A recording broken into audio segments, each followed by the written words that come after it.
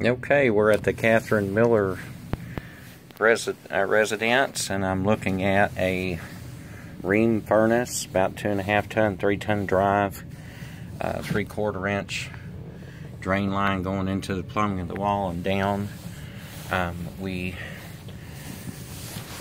It's hard to see this. I don't know if I can get some light on it or not.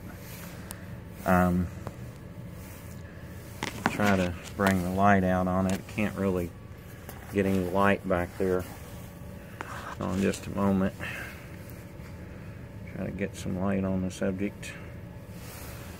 Okay, so right here you've got about an 18-inch flex coming off of this metal, off of the little plenum base that's on the furnace.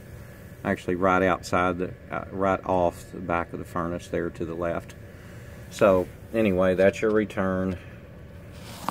Everything spiders off of the top of this ductwork going throughout the whole entire attic. As you can see there, there's the top of your supply. Very kind of close quarters right here to get a good picture of everything, but flex coming even out of the coil box back here, another supply, and your flue going right straight up and out the top of the roof. So your normal spider throw in the furnace type install. I did put a drain pan on there, which is surprising.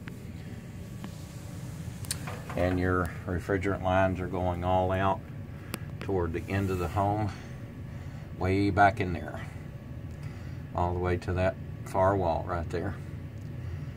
And this is what you look like on your Miller video. Not really showing you that much. Gas line coming in, going into the gas valve right there, a 3/4 inch line. So this is your typical attic install, and you've got your